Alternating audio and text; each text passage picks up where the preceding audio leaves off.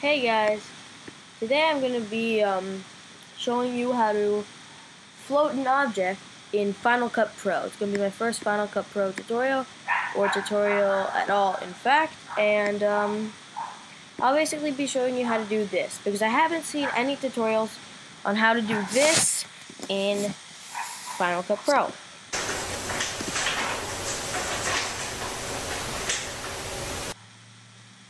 As you see, I just floated a cup. I did this really quickly, but I could have done it a lot better. So I'm just going to be showing you how to do that. Attached to this video, I'm going to be giving you a folder, which I'll put the link in the description to. And inside is going to have the video of me going and lifting the thing. And also, it's going to have a bunch of different objects on green screens that I pre-keyed and put them on green screen. So I have the cup, I also have a pen, and I have a feather. So let's begin. So first, Final Cut Pro is a bit tricky to do because there is no motion tracking in Final Cut Pro, like After Effects, and so you can't do any videos. You can't record yourself in front of a green screen holding a cup with a string, because then you'd have to motion track it.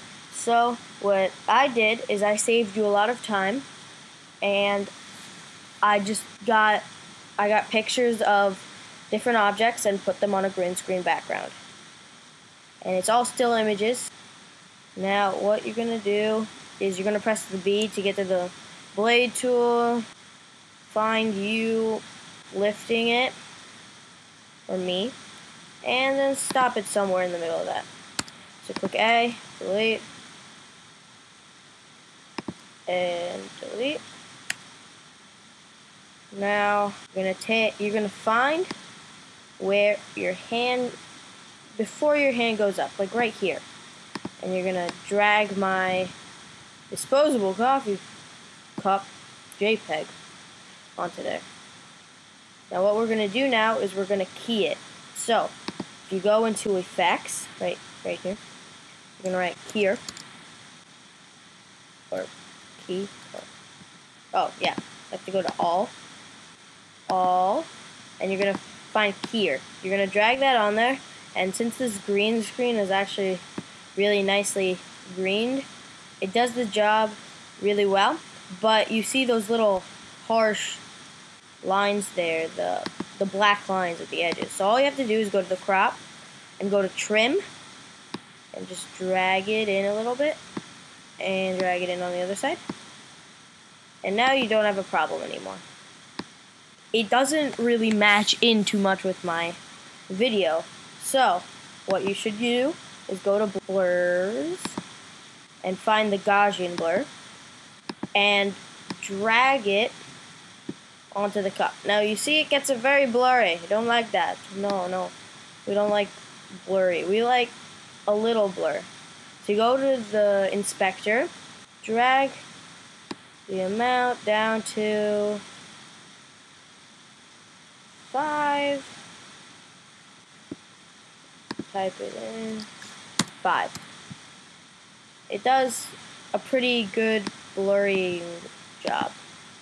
Now we go back, we take the transform tool, because this is bigger than my face, and we drag it in to about the size of what an actual cup would be compared to my hand.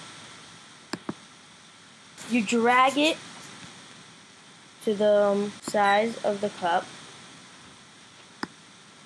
and right around here would be okay. And you find where that would be. Okay. Now we get to the actual levitation process. So now we go over here to this thingy that says what you would see the thing at. Now you want to see some gray. And you're going to start it out all the way at the bottom, around here. So it's kind of like right underneath. And you go to the first frame that it's in, which I think it's this frame. Yeah, this frame. And you click the keyframe button right here, the little diamond, and go up a little bit until your hand would stop right here before it moves. So there, and you just drag it up, and that's all you need to do for the first part. So it might not follow it the way you want it to. So maybe in the first couple, you can just drag it and it'll automatically keyframe. So it'll stay above the whole time if you want it to, which you should want it to. And right about, that looks good. But now, my hand kind of moves around. So we go with the arrow key and find where my hand moves. And we go 4 frames, 5 frames, and move it to above my hand. So now, if we go back, you see it kind of follows my hand, so it's levitating. And when it goes down and up. Okay.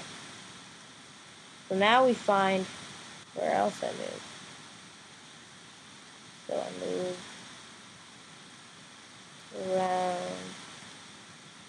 here. You see it doesn't move exactly, so we can take it and move it back a little bit. It'll keep the movement going.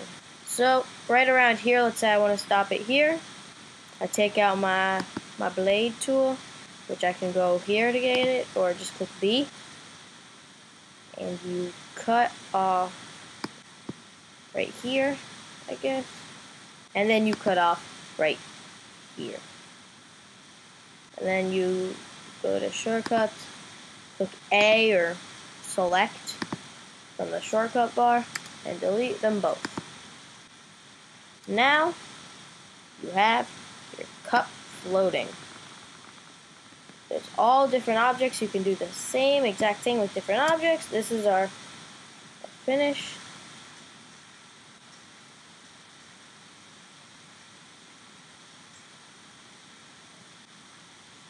There we go. It's a little rough. You can fix that up if you go by and do the same exact keyframe thing. But this is just a tutorial. Simple. And you can do it with all the other objects I've included in my pack. Thank you, and like if this helped you, and subscribe.